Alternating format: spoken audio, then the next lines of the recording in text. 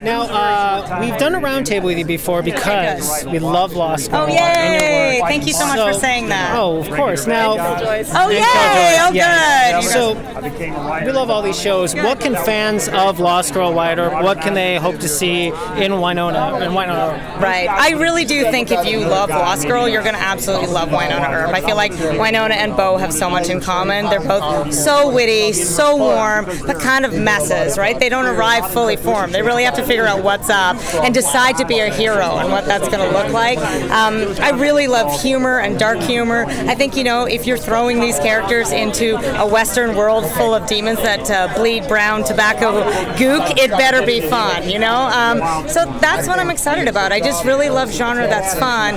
And then hopefully when you fall in love with the characters like you did with Bo and Kenzie and Lauren and Dyson, hopefully we can gut punch you if something, you know, tragic happens to them, or just watching them, you know, console each other on a couch. I hope that really you come for the relationships, or maybe I should say that another way. You come for the genre, you come for the demon fighting, but I sure hope you fall in love with the characters and the relationship as you did on Lost Girl and Killjoys. So what were some of the challenges of adapting the comic book into a TV series? Well, I mean, it's always funny, right? In a comic book, you can do absolutely anything. My joke to Bo is one of my favorite sequences in the comic book has Wynonna fighting a bunch of gremlins on a jet plane, and I'm like, okay, we don't have a plane, we need gremlins to work camera, we cannot do this, right? I mean, it's just like you can do anything on the page, and TV is TV. On the other hand, I feel like you have an hour of television every week to explore these characters and tell these stories.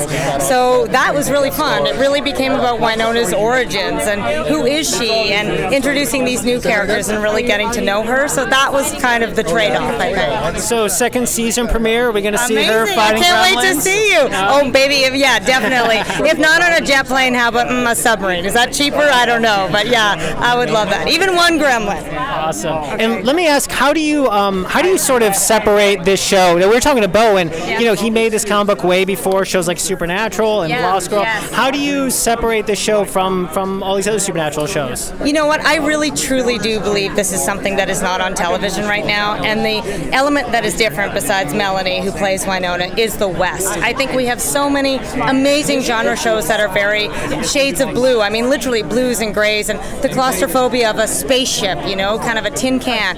This is almost the opposite. This is kind of the paranoia of open space, of endless vistas, you know. You can see something slouching toward town, but you can't necessarily stop it, and that feels really interesting. It's also a winter show, so there's that added element of, God, if I get hurt fighting a demon, I could literally die out here in the woods, freeze to death. So I felt like that felt quite fresh and a little bit of a twist on the genre. Awesome. I know that one of the people from Lost Girl is on the show, but any chance we'll see any of the other stars? Oh my God, they can all come over, especially those girls. I would love to get Anna, Zoe, or Kenzie on anytime. I should say Ksenia, sorry, but yeah, I'll write a spot for them, no problem at all. So if I can win them over, you bet.